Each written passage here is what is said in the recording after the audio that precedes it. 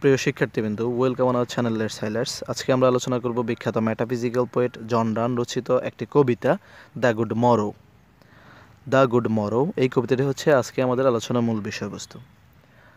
The good morrow এই কবিতাটি হচ্ছে সাধারণত ইংরেজি সাহিত্যের যারা প্রথম বর্ষে রয়েছে সেই স্টুডেন্টদের জন্য গুরুত্বপূর্ণ, কারণ তাদের সিলেবাসে এই কবিতাটি রয়েছে। কবিতাটির অর্থ হচ্ছে সুপ্রভাত। মরো শব্দটির অর্থ হচ্ছে প্রভাত বেলা, অর্থাৎ সকালবেলা। আর দ্য গুড মরো কবিতাটির অর্থ হচ্ছে সুপ্রভাত অথবা শুভ সকাল।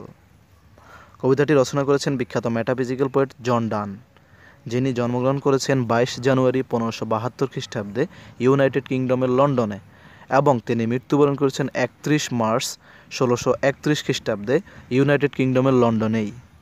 অর্থাৎ তিনি যেই দেশে জন্মগ্রহণ করেছেন সেই দেশেই তিনি 59 বছর বয়সে মৃত্যুবরণ করেছেন। জন ডান তিনি হচ্ছেন একজন মেটাফিজিক্যাল পোয়েট। মেটাফিজিক্যাল পোয়েট যার অর্থ হচ্ছে দার্শনিক কবি। মেটাফিজিক্যাল পোয়েম ওই সকল কবিতাগুলোকে বলা হয় যেই কবিতাগুলোতে দার্শনিক সুলভ ভাবধারা থাকে, সেই কবিতাগুলোকে মেটাফিজিক্যাল পোয়েম বলা হয়। আর জন ডানকে মেটাফিজিক্যাল পোয়েট এই কারণে বলা হয় কারণ তার কবিতাগুলোকে দার্শনিক সুলভ ভাবধারা থাকে, যার কারণে তাকে মেটাফিজিক্যাল পোয়েট বলা হয়। তিনি পড়াশোনা করেছেন ইউনিভার্সিটি অফ ক্যামব্রিজ এবং ইউনিভার্সিটি অফ অক্সফোর্ডে। তিনি ক্যামব্রিজ বিশ্ববিদ্যালয়ে পড়াশোনা করেছেন, তিনি অক্সফোর্ড বিশ্ববিদ্যালয়ে পড়াশোনা করেছেন। আর পেশাগতভাবে তিনি হচ্ছেন একজন পোয়েট, একজন ক্লেরিক, একজন প্রাইস্ট of church of England and a lawyer. অর্থাৎ তিনি পেশাগতভাবে একজন কবি, একজন ক্লেরিক অর্থাৎ যাজক, এবং ইংল্যান্ডে একটা চার্চের প্রাইস্ট অর্থাৎ পুরোহিত, এবং তিনি একজন লয়ারও ছিলেন। দ্য গুড মরো এই কবিতাটি তিনি রচনা করেছিলেন যখন তিনি শৈশব ছিলেন, অর্থাৎ যখন তিনি স্টুডেন্ট ছিলেন। তার শৈশবকালে যখন তিনি স্টুডেন্ট ছিলেন, স্কুলে পড়াশোনা করতেন, তখন তিনি এই কবিতাটি রচনা করেছেন। যে স্কুলে তিনি পড়াশোনা করতেন সেই স্কুলটির নাম হচ্ছে লিঙ্কনস ইন। অর্থাৎ তিনি যখন লিঙ্কনস ইন নামক স্কুলে পড়াশোনা করতেন সেই সময় শৈশবকালে স্টুডেন্ট থাকতে তিনি এই কবিতাটি রচনা করেছেন। ধারণা করা হয় যে এই কবিতাটি দ্য গুড মরো এটি হচ্ছে তার রচিত প্রথম কবিতা। এই কবিতাটি নেওয়া হয়েছিল একটি কাব্য কবিতার গ্রন্থ থেকে, যেটির নাম হচ্ছে সংস and sonnet. Songs and sonnet এটি হচ্ছে জন ডানের একটি কবিতা গ্রন্থ। সেই গ্রন্থ থেকে এই কবিতাটিকে নেওয়া হয়েছিল। আর দ্য গুড মরো এই কবিতাটি হচ্ছে সাধারণত একটি লাভ পোয়েম, যেটি লেখা হয়েছিল লেখক যখন শৈশবে ছিলেন তখন এটি লেখা হয়েছিল। আর এই কবিতাটিকে ধারণা করা হয় যে তার যে কাব্যগ্রন্থ রয়েছে সংস অ্যান্ড সনেট, সেই কাব্যগ্রন্থের প্রথম কবিতা। এটি প্রকাশিত হয়েছিল 1633 খ্রিস্টাব্দে, অর্থাৎ লেখক মৃত্যুবরণ করেছেন 1631 খ্রিস্টাব্দে। আর এই কবিতাটি প্রকাশিত হয়েছিল 1633 খ্রিস্টাব্দে, তার মৃত্যুর 2 বছর পর। এই কবিতাটি তিনি রচনা করেছেন তার জীবনের শৈশবাবস্থায়। তিনি যখন ছাত্র ছিলেন ওই ছাত্রাবস্থায় এই কবিতাটি তিনি রচনা করেছেন, কিন্তু এটি প্রকাশিত হয়েছিল তার মৃত্যুর 2 বছর পর 1633 খ্রিস্টাব্দে, কারণ এই কবিতাটি তার কবিতা গ্রন্থ সংস অ্যান্ড সনেট থেকে নেওয়া হয়েছিল 1633 খ্রিস্টাব্দে, তখন এটি প্রকাশিত হয়েছিল। আর এই কবিতাটিতে লাইন রয়েছে অর্থাৎ চরণ রয়েছে 21টি। আর এই কবিতাটির স্টাঞ্জা হচ্ছে 3টি, অর্থাৎ 3 স্টাঞ্জার 21 লাইনের কবিতা হচ্ছে এটি।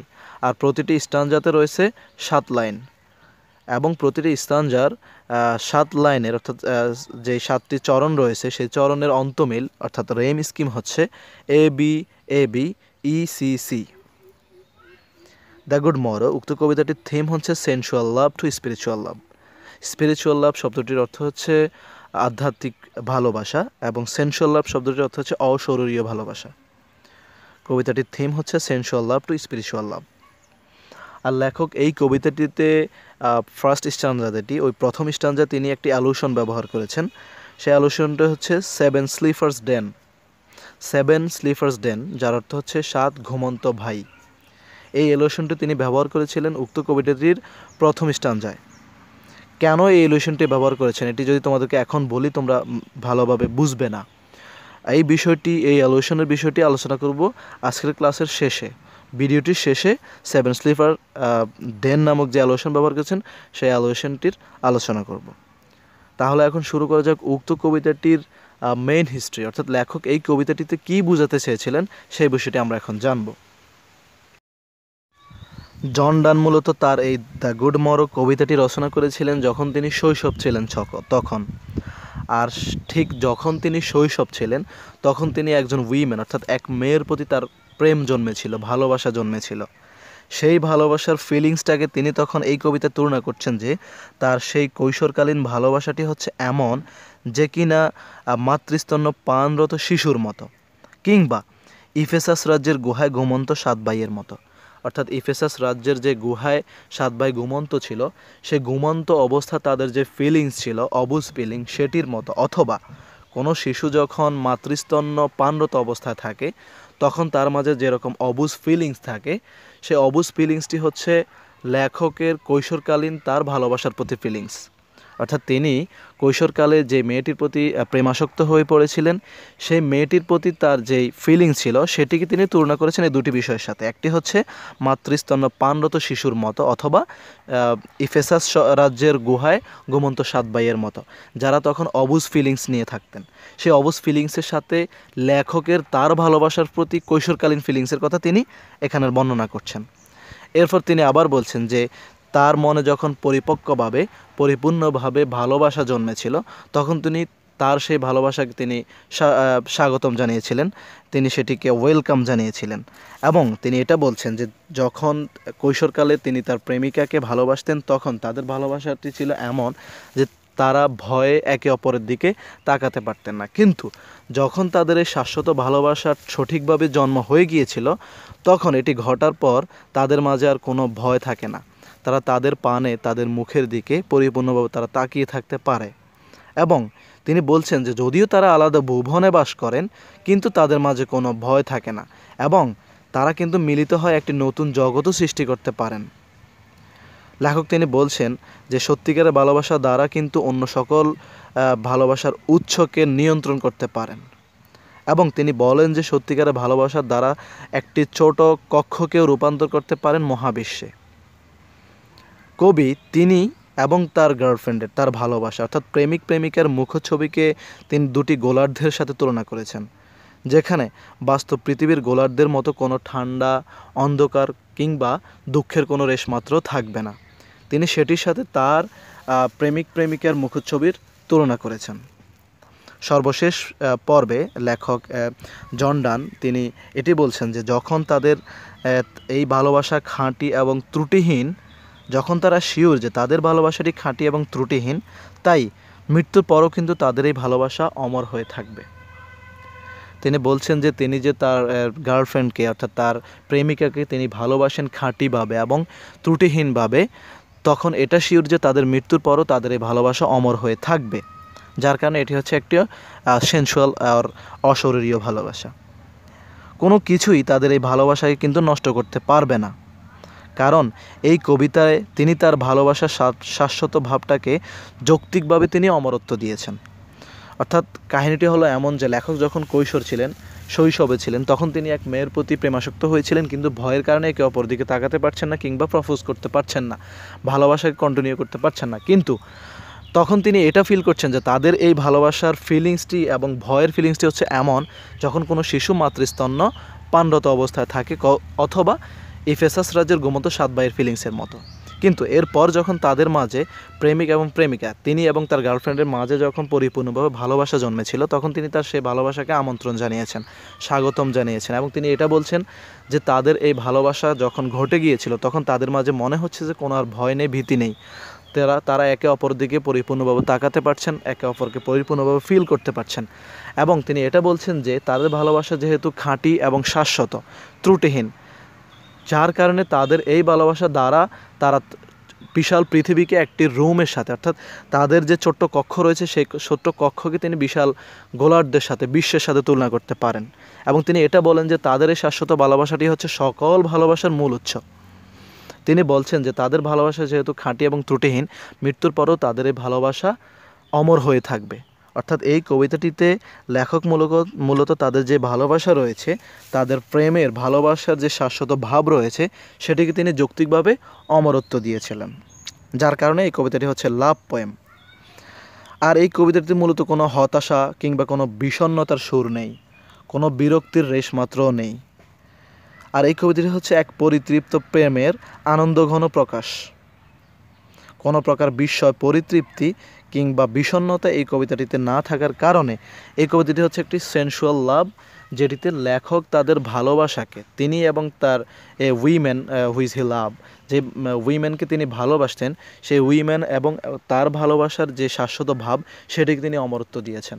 এবং তিনি এটা বলছেন যে তাদের মৃত্যুর পর এই ভালোবাসা অমর হয়ে থাকবে। কিন্তু প্রথমত তাদের ফিলিংসটা হয়তো মাতৃস্তন্য পানরত শিশুর ফিলিংসের মতো ছিল, বাট বর্তমানে তাদের প্রেম জাগ্রত সঠিকভাবে হওয়ার পর তারা বুঝছেন যে এই ভালোবাসাটি হচ্ছে সকল ভালোবাসার মূল, এবং তারা এই ভালোবাসা দ্বারা বিশ্বকে জয় করতে পারবে, তারা ছোট কক্ষকে বিশ্বে রূপান্তর করতে পারবে, এবং তাদের এই ভালোবাসা হচ্ছে সত্যিকারের সকল ভালোবাসার মূল, সকল ভালোবাসার উৎস। তিনি এটা ফিল করছেন, যার দ্বারাই তিনি তার এবং তার গার্লফ্রেন্ডের ভালোবাসাকে অমরত্ব দিয়েছেন শাশ্বতভাবে। তিনি এটা বলছেন মৃত্যুর পর তাদের ভালোবাসা অমর হয়ে থাকবে। আর হ্যাঁ, উক্ত কবিতাটির প্রথমেই ফার্স্ট স্ট্যান্জাতে লেখক যেই অ্যালুশনটি ব্যবহার করেছিলেন 7 স্লিপার্স ডেন, অর্থাৎ 7 ঘুমন্ত বাই, এটি ব্যবহার করার পিছনে একটি কাহিনী রয়েছে, সত্য কাহিনী রয়েছে। সেই ঘটনাটি হলো এই যে একটি শহরের মধ্যে কাহিনীটি ঘটেছিল। শহরটির নাম হচ্ছে ইফেসোস। পূর্ববর্তীতে এই শহরটির নাম ছিল ইফেসোস, কিন্তু বর্তমানে এই শহরটির নাম হচ্ছে ইফেস।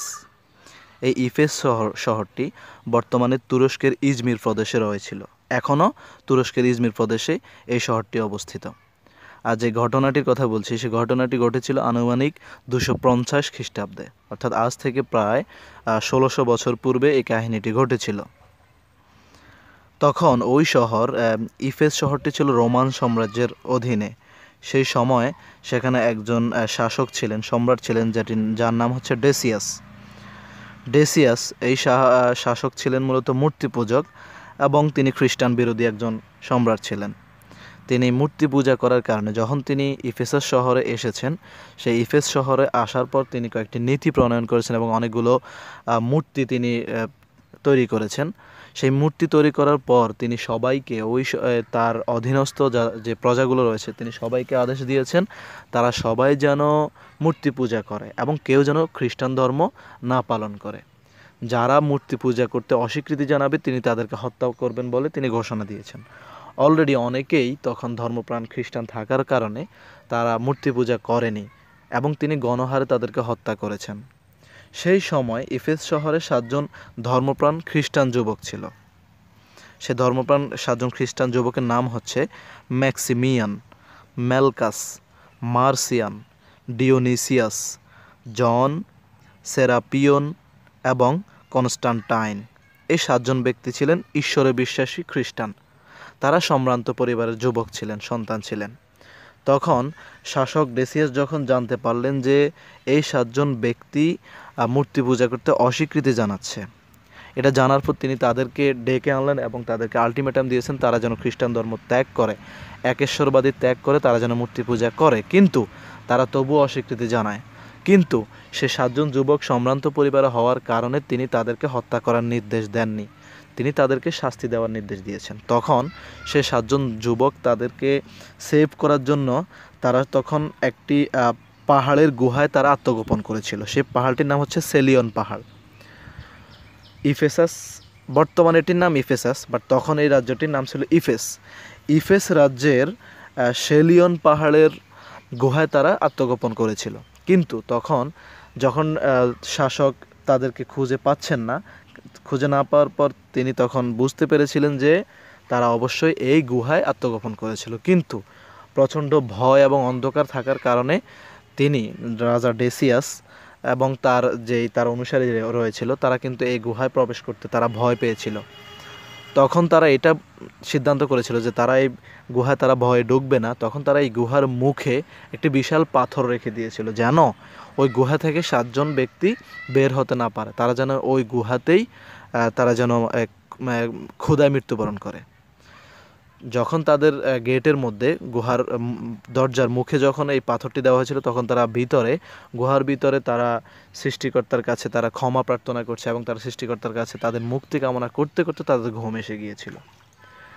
এই ঘটনার 1 বছর পর অর্থাৎ 251 খ্রিস্টাব্দে সে রাজা, যার নাম ছিল ডেসিয়াস, সে সম্রাট ডেসিয়াস কিন্তু মৃত্যুবরণ করেছিলেন। তিনি কিভাবে মৃত্যুবরণ করেছিলেন? তখন তার প্রাসাদে তিনি ষড়যন্ত্রের শিকার হয়ে মৃত্যুবরণ করেছেন। এরপর ওই 7 জন যুবকের কথা মানুষগুলো আস্তে আস্তে ভুলে যাচ্ছে, তাদেরকে আর মানুষ তাদের কথা আস্তে আস্তে গোপন হয়ে যাচ্ছে, তাদেরকে আর কেউ চিনছে না, কারণ নতুন প্রজন্ম আসতেছে। এই ঘটনাটির প্রায় 184 বছর পর, খেয়াল করো, এই ঘটনাটির পর প্রায় 184 বছর পর ওই পাহাড়ে তৎকালীন মানুষগুলো চাচ্ছে যে তারা কোন এক ধরনের আস্তাবল তারা সৃষ্টি করবে, তারা সেখানে থাকার জন্য তারা সেখানে ঘর তৈরি করবে, এরকম চিন্তাভাবনা তারা করেছিল। তখন ঘর করার জন্য তারা পাথর সংগ্রহ করতেছে, আস্তে আস্তে পাথর সংগ্রহ করতেছে, করার এক পর্যায়ে তারা ওই গুহার মুখে যে বড় পাথরটি ছিল তারা এটি সরিয়ে ফেলেছে। পাথরটি সরার পর যে 7 জন ব্যক্তির ঘুম এসেছিল প্রায় 184 বছর পূর্বে, সে 7 জন যুবকের ঘুম ভাঙেছে এবং ঘুম ভাঙার পর তারা বেরিয়ে এসেছে। বেরিয়ে আসার পর প্রায় যেহেতু 184 বছর পরের কাহিনী, যার কারণে অনেকে তাদেরকে চিনতেছে না, বলতেছে আপনারা কে? তারা বলতেছে আমাদের নামে কি রাজা ডেসিয়াস এখন কিছু বলছে? তখন তারা বলছে আমরা রাজা ডেসিয়াস কেউ চিনি না। তখন তাদেরকে বলা হয়েছে আপনার কোথা থেকে আসছেন? তারা বলছে আমরা ঘুম থেকে এসেছি। বলছে আপনার ঘুম কতক্ষণ গিয়েছেন? তারা বলছে আমরা হয়তো প্রায় 1 রাত ঘুমিয়েছি, এর বেশি আমরা ঘুমাইনি। কিন্তু তারা 184 বছর ঘুমেছিল। অর্থাৎ আর এই কাহিনীটি কিনে সত্য একটি কাহিনী ছিল। অর্থাৎ বিষয়টি এমন ছিল যে তারা সত্য থাকার কারণে, তারা একেশ্বরবাদে বিশ্বাসী থাকার কারণে 184 বছর তারা এই গুহায় ঘুমেছিল, আনন্দে ছিল, কিন্তু তারা বুঝতে পারেনি যে তারা 184 বছর ছিল। তাদের মনে হচ্ছে তারা 1 রাত ঘুমিয়েছিল, কারণ তারা একেশ্বরবাদী ছিলেন, তারা ঈশ্বরে বিশ্বাসী ছিলেন, আর ঈশ্বরের পক্ষ থেকে তাদের জন্য নেয়ামত ছিল। উক্ত কবিতাটিতে লেখক সেই 7 জন স্লিপার্স ডেনের অর্থাৎ 7 ঘুমন্ত ভাইয়ের তিনি উদাহরণ দিয়েছেন এই কারণে যে 7 ঘুমন্ত ভাই কিন্তু তখন খুবই আনন্দে ছিলেন, তারা পরম আনন্দে তারা ঘুমিয়েছিলেন, যেভাবে কোনো শিশু মাতৃস্তন্য পান করে পরম আনন্দে। সেই বিষয়টিকে লেখক এখানে ইঙ্গিত দিয়েছিলেন। তো 7 স্লিপার্স ডেন অর্থাৎ 7 ঘুমন্ত ভাইয়ের যে হিস্ট্রি আমি বলছি, এটা সংক্ষেপে বলছি, আশা করছি তোমরা বুঝতে পারছো। আর এটি ছিল দ্য গুড মোরোর আজকের আলোচনা। আজকের ক্লাসটি যদি তোমাদের ন্যূনতম কোনো উপকার হবে বলে মনে হয়, যদি তোমাদের ভালো লাগে অবশ্যই লাইক করবে। কোনো প্রশ্ন থাকলে কিংবা কোনো সংযোজনী থাকলে তোমরা অবশ্যই কমেন্ট করে জানাবে, বন্ধুদের সাথে শেয়ার করবে, এবং পরবর্তীতে তোমার জন্য কোন টপিকটি দিব অবশ্যই কমেন্ট করে জানাবে। ধন্যবাদ।